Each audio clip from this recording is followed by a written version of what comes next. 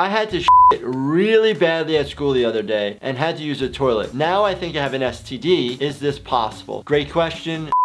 Things are about to get uncomfortable in here. That's right, because we're answering your most embarrassing medical questions, number 11. All right, let's dive right in. Hello, Dr. Jordan. I have an uncomfortable question. Why men, after they finish urinating and pull up their pants and think they're done, there's some urine left in the pants? Or after finishing urinating, you're empty, but you feel like you have some left in. So this is like a complicated answer because there could be multiple things going on. Most men shake when you're done, right? Because where the bladder basically ends and the muscle, the sphincter ends, you still have your urethra, so there could be a little urine left, which is normal. Sometimes when you feel like there's some left in there, or you have what's called urgency, so you feel like you still gotta go, a lot of times this could be a symptom of an infection. Sometimes this could be a urinary tract infection. Sometimes it could be something called urethritis, which is typically caused by a sexually transmitted infection. If that occurs and you feel like every time I go, I feel like I gotta go right after again, you need to get checked out for an infection and have a follow-up exam with your doctor, either your primary care doctor, a urologist, or if you're a female, an OBGYN.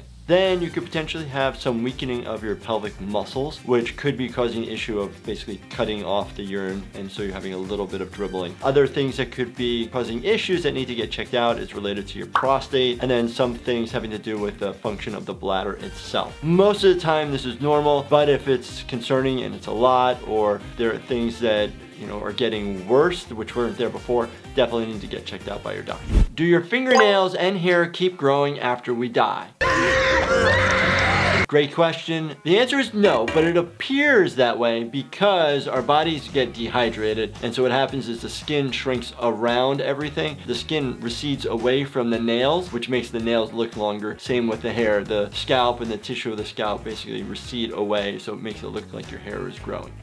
If you cut your penis or severed it while it was erect, would it bleed more than it would if it were flaccid? Yes, because the penis is engorged with blood, you have more blood flow to your penis when it's erect. If there's a laceration to that area, yes, it'll bleed a lot more until your body's other responses kick in to where you clamp down the arterial flow and open the venous flow so blood can get out, and then that way it actually starts to close down itself. But we get penile injuries to the emergency department often, where somebody's having intercourse and come out of your partner and then gets slammed on and it breaks the penis. You can cause disfigurement at that point and cause a lot of pain. Then you can also have lacerations, obviously, and then you can have priapism, which is the prolonged erection. Yeah.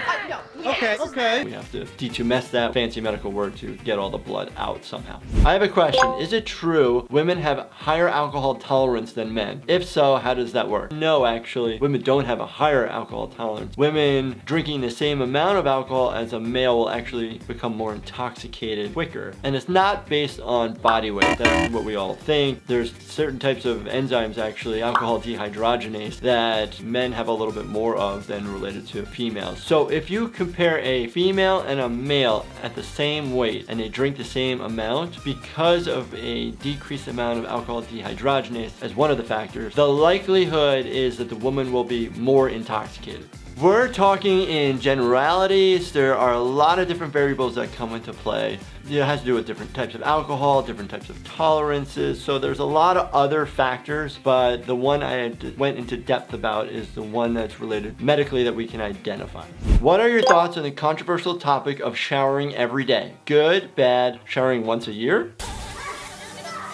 Don't shower once a year. Showering too often could dry out your skin, dry out your hair, and actually increase a lot of flaking on your scalp and looking like you have dandruff. You're washing away a lot of your good bacteria. You want to also make sure you're not using antibacterial soap. You want bacteria on your skin because it actually helps protect you.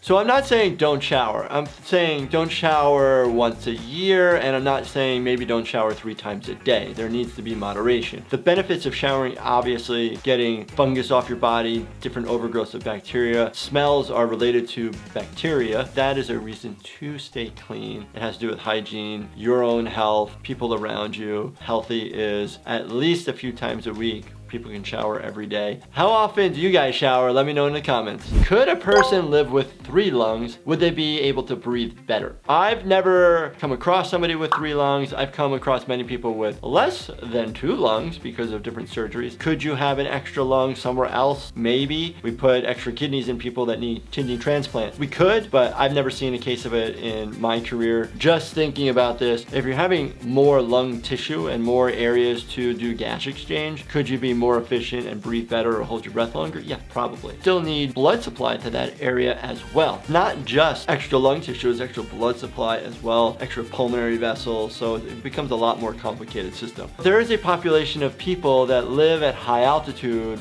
their whole lives, multiple generations, and they've evolved over time to actually have physically larger lungs and a larger chest. This gives them more area to do gas exchange, which then increases their lung capacity. They have better functioning lungs to be able to handle the decreased amount of oxygen that is at these altitudes. So they're physically, structurally different than somebody who is at sea level with their lung. Is it normal to grow gray hairs so early in life? I started growing them when I was around 11, but after a couple years, I'm getting a ton of them. Love your content. Oh. What causes the color of your hair? Melanin. So over time, some people will lose that ability to make melanin in your hair follicle. Thus, the absence of hair color is gray and white. So what causes this? Majority of the time, it is stress or the natural aging process. But it also could relate it to vitamin deficiencies, mineral deficiencies. So if you're young and you're having pigment issues related to your hair, sometimes we just have hypopigmented areas of where hair growth is versus sporadic ones all over our body. You potentially want to just have the discussion with your doctor about it. Is there a way to make your face slimmer or to remove cheek fat from your face from doing any type of exercise without needing to go through surgery? I was told that working out the body, burning fat on the abs, building muscles on the arms and legs would slowly start to slim down the face. I have been doing these exercises for a long time now and got the body that I want, but my face is still the same. Why is that? I wish we could target body parts to lose fat. Unfortunately, we can't do that. We are our own genetic makeup. Where we lose fat from, nobody really specifically knows. Some people will lose fat super fast. Like for me, if I lose weight, the first place I lose it, boom, right here, this face gets even skinnier. Other people, no matter what they do, their face stays the same, but their body gets super skinny. You can work on cheek muscle exercises that could strengthen the muscles around the face, muscles of mastication. Could it lose the fat around it? If you've tried everything, you've worked out, you've done dieting, there is a surgery out there that reduces or thins out the fat to the sides of your face and the cheeks, but that is a last resort if you can't get it naturally to go away.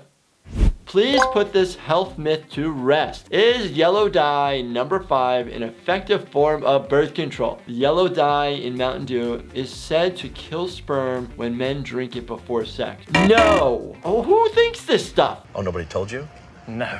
Oh, this is awkward. Yellow dye number 5 has had a bad rep its whole career. Effective way of birth control is abstinence, barrier protection, oral contraceptives, or an implantable device such as an IUD. Yellow dye number 5 is in a lot of things. Twinkies, Mountain Dew, kids juices, name it, it's probably in it. So you would think if it actually caused the death of your sperm that there would be a lot less humans around. So are there things out there that reduce your sperm count? If you guys are worried about what might be inhibiting or hurting your sperm and your sperm count, check out this video right over here. I had to really badly at school the other day and had to use a toilet. Now I think I have an STD. Is this possible? STD was the old term that we used to use and is now changed to STI, which is sexually transmitted infection versus sexually transmitted disease, because a lot of these infections can be cured and go away versus a disease is something that is long-term. In general, no. The viruses that are out there, these things don't typically last on a surface long enough to be able to transmit it, and you also have to have open skin to that area that needs to touch it, so it needs to get inside you somehow. The other thing, bacteria typically can't live that long outside the body. Super crazy rare to get any type of sexually transmitted infection via a toilet seat.